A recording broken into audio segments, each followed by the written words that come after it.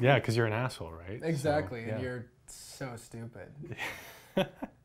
Sorry, what was the question?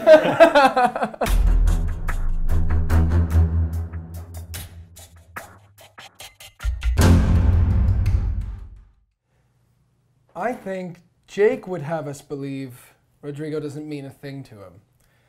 But I think in reality, he has to. He's one of the last vestiges of trust and friendship that Jake doesn't truly fuck over.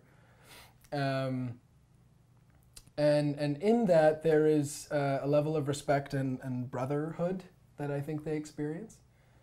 And so, although it's sort of seemingly playfully hurtful when Rodrigo's not aligned with Jake and what Jake wants to do, I think if Jake actually truly lost him, it would be a big blow. I think that. Yeah, and I mean, vice versa. I think that Rodrigo is really elevated when he's with Jake. I mean, Jake really challenges him, and really thinks he can be up to the challenge more than anyone else. I mean, you have someone like Emily who just kind of treats Rodrigo with a lot of scorn and not much intelligence. And if you notice, a lot of the banter between them is like very just like one or two words. Whereas with Rodrigo, there's a lot of kind of interesting language being tossed back and forth. There's a lot of word and sword play between them. So they challenge each other, and I think they make each other better, but also more evil. I mean... And they love that about each other. They love their capacity for other people's anguish.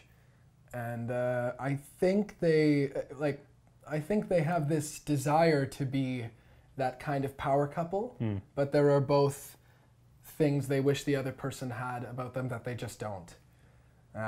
So they're not quite perfect for each other, but... They're definitely opposites to a degree. Yeah. I mean, very cerebral and then very kind of gut. Absolutely. So it's like when they come together, it's like, fuck, watch out. Yeah, it's chemical. It's a chemical reaction. It's like... Yeah, it's poison. Exactly. I definitely don't have best friends who casually come over and take their shirts off. But what I do have, and I'm sure everyone has that experience with a friend where you can be really mean to them, but they can handle it.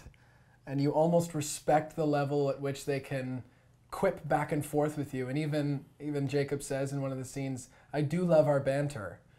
And it's true. It's one of the, as stupid as he thinks Rodrigo is, he's impressed by the level of intelligence he has in terms of insults. And that's a very Shakespearean thing that I think travels through friendships now and is actually a sign of trust and love. And I definitely have that with my best friends. Yeah, I mean, if they both didn't have thick skins, they wouldn't be friends. Yeah. So I mean, as much as they insult each other and they hurt each other, they're able to get over it very quickly, which I think is a good kind of postmark for, oh, you're going to be bona fide friends for quite a while. It's a little masochistic, actually. But. Yeah, but I think most relationships with any kind of endurance are somewhat masochistic.